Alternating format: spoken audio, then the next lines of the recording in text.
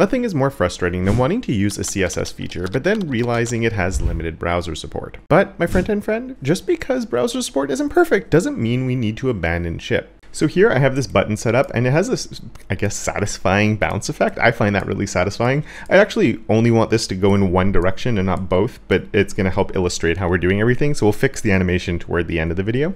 But for now, we're going to leave it like this. And if we come and take a look at it, I'm using this linear function to be able to do it. And this is ridiculous, right? First of all, the linear function is amazing, but holy moly, is that a lot of steps that are along the way there? And while support for the linear function is actually pretty decent at this point, it's not perfect, and we do want to make sure that the animation looks okay for people where it isn't supported as well. So the first thing I'm going to do is actually grab this entire thing. We're going to remove it from here. So we're just transitioning our scale over 0.75 seconds. And then here I'm going to add in my transition timing function. And by using the longhand, it just makes my life a little bit easier to overwrite if I need to. So I'm going to drop that linear back in there specifically on the timing function. But then what I'm going to do is I'm actually going to, let's copy this right here. I'm going to come in with a second one that's right here. And just to illustrate that it's working, I'm going to do a linear, which is not the fallback I would want. But just to show what would happen is right now my bounce is working because in this browser this is supported. But what happens because of the way the cascade works in CSS is if a browser comes across the timing function here and it doesn't recognize this one with the linear function, it just won't apply that. It would get crossed out type of thing when you look at it in your dev tools, and it would use this linear one instead. So it's going to the last declaration that it deems valid. So in this case, if that didn't work, then we would get this instead, which is not at all what we want. And there's actually two problems here. When we don't have the bounce, it's way too slow. And also when we don't have the bounce, we probably don't want linear. So maybe you just do like an ease in out or something. You could come in with maybe a curve or something else that could be the fallback that you'd be using in this case. And then when the browser supports it, like mine does now, we get the nice little bouncy effect. So first of all, the easiest thing to do here would actually be to come up, and I'm going to grab this as a custom property. So we can come all the way up to here, and it doesn't have to necessarily be in the root, but I would probably do something like spring or spring animation or spring timing function, and we could have that there. And I might even do that as spring timing function, and I'll explain why I'm doing that in a second with the full thing written out. Or actually, we'll cover that right now, because I'm also going to come in here with a spring duration to make all of this sort of work. And we said that was a 0.75 seconds when we have the spring in place. And if we come down to here, now the first thing obviously is this can now become a var, and we would do my spring timing function just like that. And in this case, we could also do it within the shorthand. That would work fine, but I'm going to leave it as the longhands here. And I would get that same type of thing happening. If this isn't there, then it would come to this. One thing you cannot do here, if you're thinking about using custom properties and you're like, oh, I want a fallback value, is you cannot take this ease in out and use that as a fallback here. Or you wouldn't even be able to leave it as something before that. Because when a browser comes across a custom property, and just to actually, we can show you how this would work. Let's come up and change this linear function to be something that wouldn't be considered valid. We're going to write purple here. So if I write purple as my timing function, that's not a valid timing function. But with custom properties, when you have fallbacks, it's not whether they're valid or not for the property you're using them for. It's just, does this exist or not? Because custom properties can be anything whatsoever, right? So if we come and take a look in here, my spring timing function is purple. That's completely valid. And then if we come and take a look on the button itself, we see that my spring timing function is not defined because I didn't spell it correctly. Function. It helps when you spell things correctly.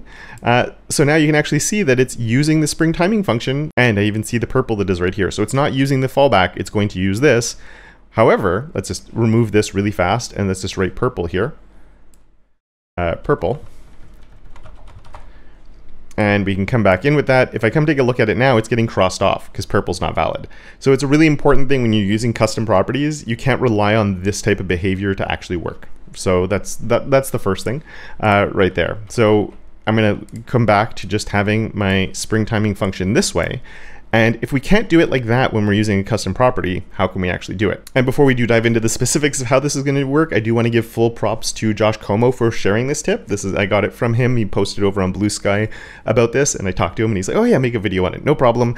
So thank you for Josh for sharing it and letting me make a video on this. And if you don't know Josh, I put a link to his blog in the description, which is full of some of the best blog articles you'll read with really awesome interactive examples and other stuff in them. So definitely check it out if you don't already know about his blog. So let's see how we can fix this though, because you're already clearly following Josh. You don't need to jump on over there. If you do, go after the end of the video so we get the watch time on here, of course. Where we want to come back in with our linear up here. So I've dropped that here, and what I'm actually going to do is I'm going to come in with an @supports. And we're going to say @supports. And if you don't know about @supports, it's a feature query. So you generally here would give a property value pair. So here we can say a transition timing function. And here we just say linear, and you don't have to put the whole thing. You can just put any valid one. So we can just do like a 1, 2, 3. That would be a valid timing function. So as long as this, if the browser supports what it sees here, then it's going to use these custom properties here instead. So if I do that, and let's just come down here and also update, we can say this is my var spring duration as well, just so we're using both of those values, duration, there we go. And now we can see it's working both ways. And let's just come here and say this was like a different thing. I don't know. Even if I just did this, I'm not even sure, would this work? Yeah, so now because this isn't valid right now, you can see it's not supported. So this is what the fallback currently is. And this is not what we would want the fallback to be. I want some sort of animation there. All we have to do is come here and have a regular declaration within our custom properties. So here, this might be like a 0.25 seconds, and here we do our, let's say our ease in out.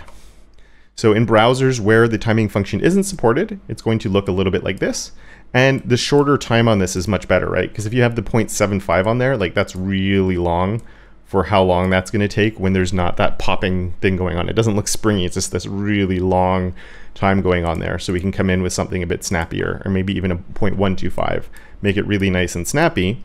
And then here, when a browser does support the linear function, when I do it, now we get the nice spring going on right there. And I think that looks a lot better and actually works really well. So I'm happy with that. So now anytime you need your spring, you just use your spring duration, your spring timing function, and you know that it's going to work, and you don't have to repeat doing this thing where you're repeating it twice. This is almost like a mix-in that we, not quite, but sort of that idea of the fallback is built into this custom property, which is really, really cool because of the @supports. Two other things that we want to look at. One of them is just, I mentioned we can improve this. So one way we can do it, or maybe debatable whether it's improved or not, but just so you know, you can definitely have different transitions in and out. So maybe I only want the spring in one direction. So here I could change my transition timing function and just say that here when it's active, so that's when it's being clicked on, whether it's with your touch device or when I'm clicking on it with my mouse, we could say this is an ease in. And now it's going to be really slow once again, but then it bounces back out. But then we could also come in with our transition duration and maybe do our 0.125 or a 0.25 seconds or something like that. So we get a regular push in and then it bounces when we let go. So if ever you want sort of a different thing in the two directions, we only want the spring when we're releasing, we just have it set up like this. So that's kind of handy. So I just wanted to cover that really quickly because I sort of wanted this effect originally. And the other thing I wanted to look at is another use case for doing this, but instead of using @supports, it's using a media query. So it does depend on the type of feature that you want to be looking at. And so for that example, it's looking at my brand here where I have this set as an HSL for the purple color I have. And I can come in and I can use an @media with this color gamut P3 and come in with a P3 color, which is going to be a brighter color on devices that support it. My computer does not support it, so it's going to use the fallback here. P3 colors will by default fallback, but now you can make sure you're getting the fallback color you want as an example here. And the reason I'm not using an @supports is because, and you could definitely do an @supports for this the same way I was doing it here, but in this case, my browser supports P3 color, but my device does not support it. Or actually I have it turned off because it makes the whites way too bright on my computer and it blinds me. And then if I turn down the brightness, it just washes everything out. So I don't use the more vibrant colors on my device, but this would also be on phones and other things where they tend to be on. So on devices where it is there, you'll get a more vibrant purple that's probably closer to the brand color or something like that, or maybe you just want a really bright neon green or something.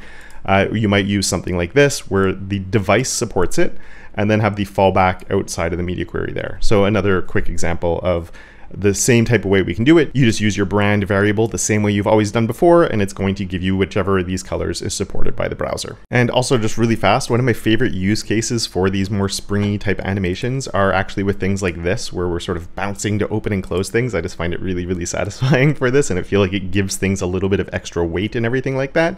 And to be able to do things like this, I'm actually transitioning the height using a linear function here, going to a height of auto. And this is made possible because of interpolate size size allow keywords. And if you've never seen this before, it's not something that you could use that trick we looked at now. It is relatively new, and we can't use that custom property trick I just showed for you for this one, but it is a perfect candidate for a progressive enhancement. So if you want to learn how this type of thing can work and just what interpolate size allow keywords even is, well, you can check out this video right here. And with that, I would like to thank my enablers of awesome, Andrew, Simon, and Tim, as well as all my other channel members and patrons for their monthly support. And of course, until next time, don't forget to make your corner of the internet just a little bit more awesome.